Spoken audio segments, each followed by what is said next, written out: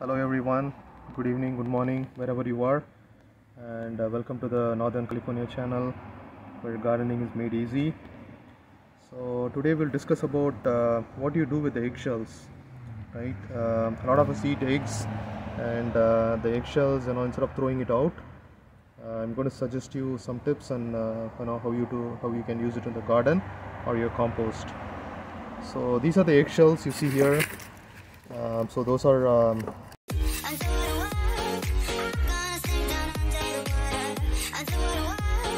eggshells.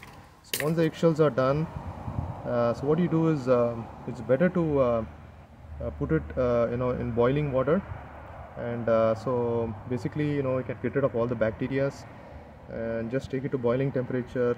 Just put all the eggshells inside the water and boil it to 100 degrees centigrade.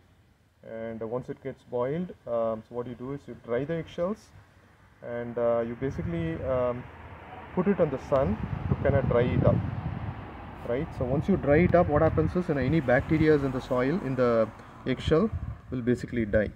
Okay, so the reason for just boiling the eggshells is that you want to get rid of the bacteria. So what happens is sometimes there are instances where they have found salmonella in the plants, actually the bacteria. So to avoid that, you have to boil it. So what I did was I took this eggshells and then I kind of crushed into fine powder.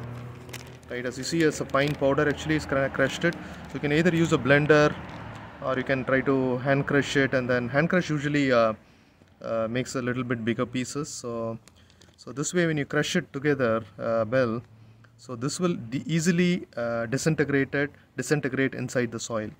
So that's the reason we ask you to make it into fine and ground it before you add it to the soil, so that it will decompose faster. Right. So now we have made a fine ground after boiling it and drying it, and then grinding it. So now what you're going to do is before adding to the soil, right, I wanted to explain few things. So the eggshells actually has a pH level of 4.9. So what happens is when you add to the soil, it will increase the alkalinity of the soil. So it's very important to understand. So when it increases the alkalinity of the soil, so the pH will increase. It will cause the pH to increase slightly. So what you have to be very careful about, what is the acidity requirement of the soil, right?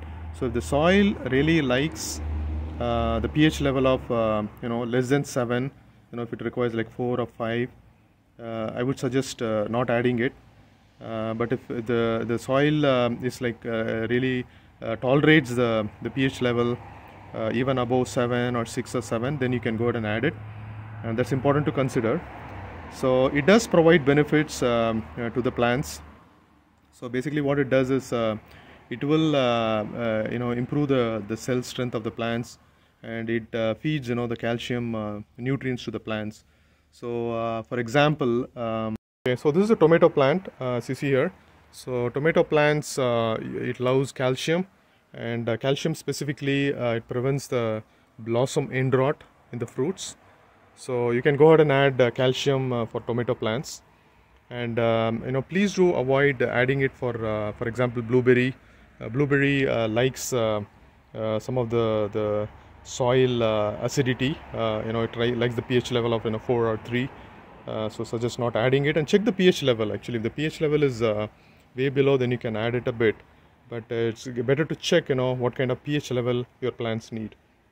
So the other thing I would suggest is one more thing they say about eggshells is it does prevent the snails and slugs, and I'm not sure there is no scientific evidence on it. I don't know how far it prevents it.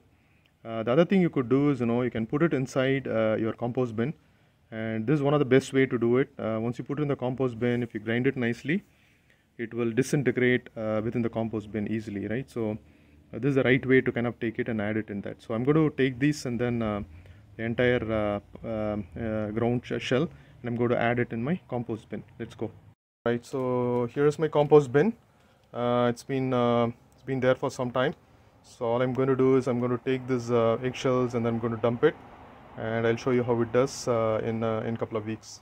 There you go. So just put every eggshell inside the compost bin, and I'm expecting to get good compost in about a month or so. All right, folks, I just dumped into my compost bin, and I'm just going to let it cook for some time, and after that I can take care of the compost and then add it to my garden. So hopefully I learned something on how to process the eggshell today. If you like the if it was useful for you, please do click like and subscribe to my channel so that you get a notification when I post more videos like this. Thank you. Bye.